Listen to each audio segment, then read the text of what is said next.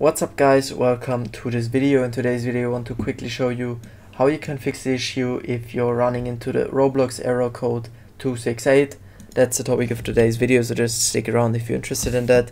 But before we start right into the topic, I'd really like to mention something. You guys would certainly make my day if you could leave a like, comment and subscribe to my small little YouTube channel. Would be very much appreciated. So thank you very much guys. But let's start right into the topic. What do you need to do in order to fix the error code 268? First of all, enter Windows button plus R on your keyboard, and then just type in %appdata% and click on enter. And then we're going to get back to the appdata folder, and here enter the local folder, and then you can just select anything in there and then type in Roblox.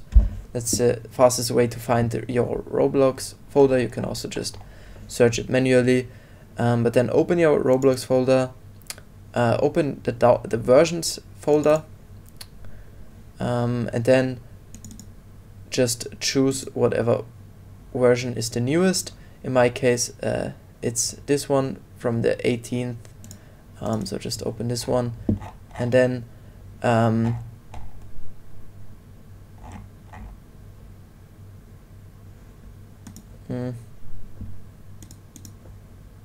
it's this one here, and then just search your Roblox player launcher.exe application, right click on it, and then click on, first of all you can try running it as an administrator, and if this worked,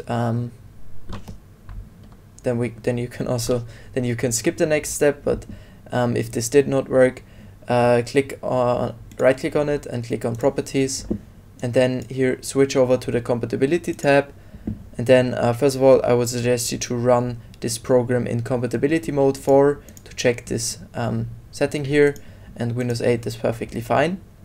And down here in the settings I would also suggest you to try to disable full screen optimizations, and also what makes sense in my opinion is to run this program as an administrator every time you launch it, so that you don't need to right click on and click on run as administrator.